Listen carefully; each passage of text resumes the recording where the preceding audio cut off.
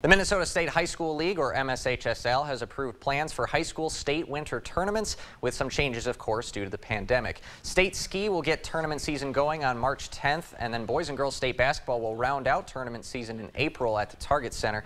Basketball quarterfinals will be at regional sites, and then semifinals and title games will be set for the Target Center around April 6th through the 10th. Xcel Energy Center will host both hockey championships on April 3rd, while wrestling will be held at several sites instead of Xcel. The Star Tribune reports high school host sites for tournaments will charge $12 a ticket, basketball $16, and hockey $19.